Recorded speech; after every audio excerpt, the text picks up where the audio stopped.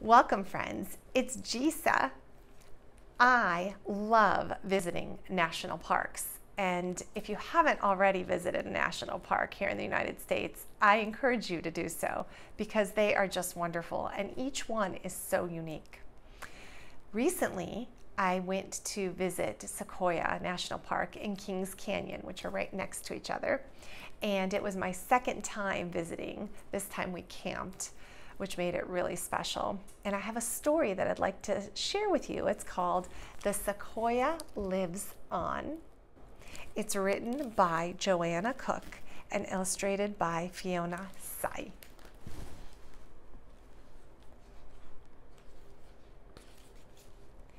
Giant sequoias are living wonders. In groves scattered along the Sierra Nevada, a mountain range in California, sequoias dwarf all their neighbors. No other trees are as tall and wide and magnificent. Stand beneath a sequoia and anything seems possible. Gaze into its branches and wonder how the sequoia lives on.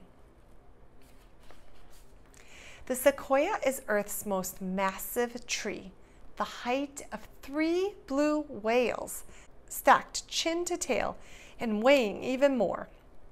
It begins life as most trees do, as a seed, a flake no bigger than an ant. How does such a tiny seed grow into a tree as heavy as 300 elephants? The sequoia seed relies on fire. A blaze crawls on the forest floor, clearing away fallen leaves and broken branches in which a seed might disappear.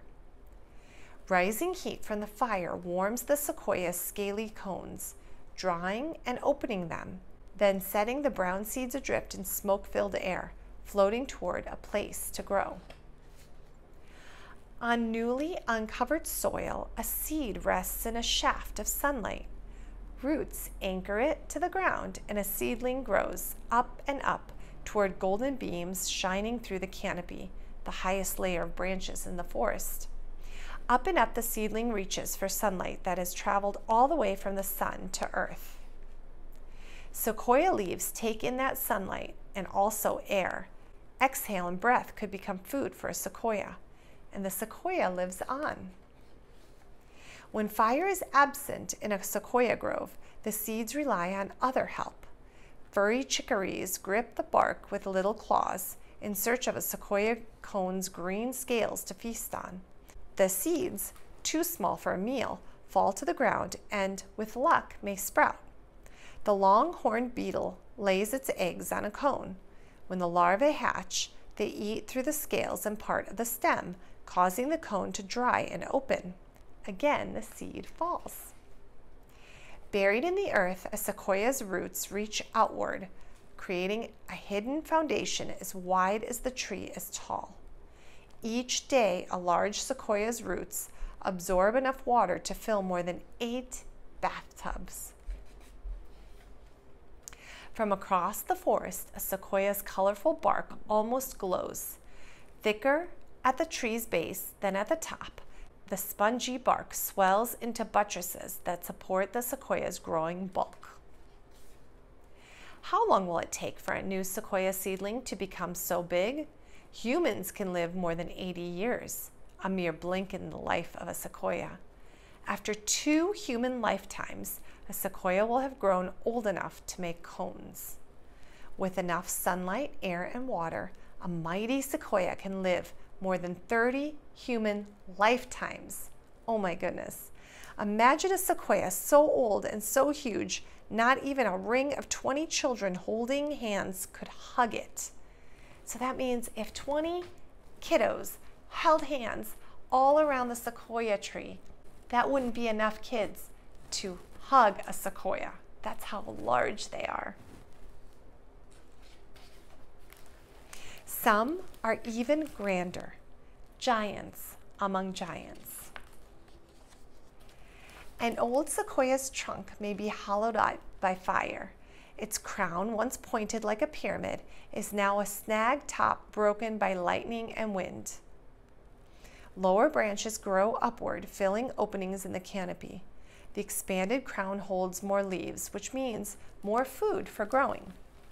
Even black and scarred, an old sequoia can produce a gallon of tiny seeds, more than 300,000 each year, and the sequoia lives on. Over time, such immensity can harm an ancient sequoia. Season after season, its branches thicken and grow heavy. Broader than nearby pines and cedars, the great branches overwhelm the damaged trunk and shallow roots, and the sequoia falls. Shaking the ground upon impact, the tree shatters into car-sized blocks and toothpick-tiny pieces, and still the sequoia lives on. Stretched across the forest floor, the fallen sequoia decomposes over hundreds of years. The massive trunk now rests side by side with new seedlings reaching for golden beams of light. The cycle of the giants begins again with one tiny seed. Are you ready to go see a tiny sequoia sapling?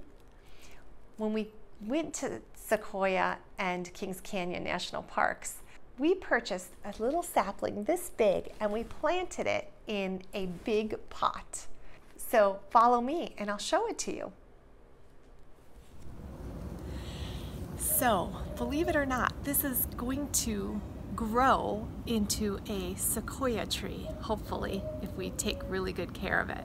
When my family and I went to Sequoia National Park and Kings Canyon to do some camping, we purchased a little sapling. My daughter wanted to purchase it and plant it in the garden. So the rule is you water it when the the soil is dry. So it needs to get completely dry between waterings. And I feel under here that it's still a little damp, so we're not going to water it today, but maybe we'll water it next time. But what I wanted to do, we planted it about 3 weeks ago. What I want to do is measure it because I want to just keep track of how much it's growing. So I've brought a ruler, and a ruler is a tool that we use to measure, and you can see from this line to this number 1, that's 1 inch. And from this line to the number 2, that's 2 inches. And from this line to the number 3 is 3 inches. And then that's 4 inches and 5 inches. And this one goes all the way to 18. Your ruler may only go up to 12. But this is the way we measure. So my finger is just about 3 inches. See where it ends? At the 3. So let's put this in the ground and see the sequoia is just about 6 inches. Do you see that? Right there is the tallest little branch at 6 inches. So that's how tall it is.